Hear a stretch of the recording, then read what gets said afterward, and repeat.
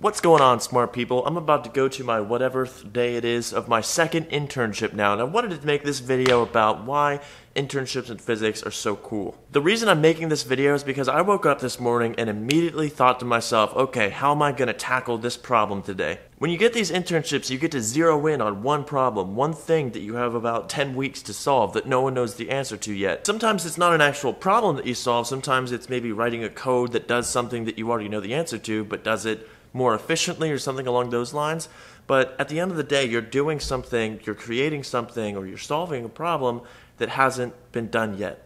And that's a really cool feeling, and it might put a little bit of air in your head, but then it's also extremely humbling to know that the people you're surrounded by in this internship, as far as supervisors or just overall faculty goes, that they could probably take care of your internship in just a few hours. But that's not the point. The point isn't to solve this problem as fast as possible. It's to train the next generation of physicists and to show how research is done. Not to mention you get to feel out a specific field of physics and see if you like it. Can you imagine applying to graduate school for a specific field, like a college that only offers, I don't know, a really good program in optics, and hating it?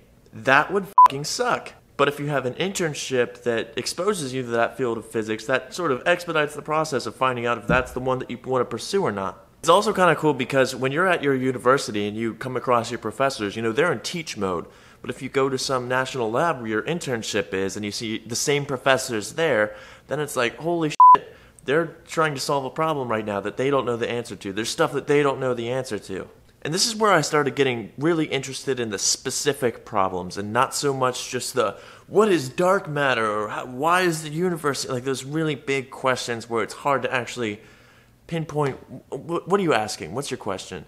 So once I started seeing that my professors didn't know the answer to something like, what is the best frequency of light to excite a certain molecule, something along those, like something very, very specific that would bore the hell out of someone outside of physics. I don't know, just knowing that that's my professor and that's my professor that doesn't know the answer to that specific problem, that's when the niche problems and the niche unanswered questions in physics started to become more interesting to me. If you're an aspiring physics student and all you're interested in is string theory or dark matter, black holes, those really just heavy fields of physics, and you could care less about how to calculate transverse momentum distributions or something like that, this stuff becomes more interesting once you get your first research internship, I think. I think you can develop a deeper appreciation for the smaller problems once you sort of get to this point.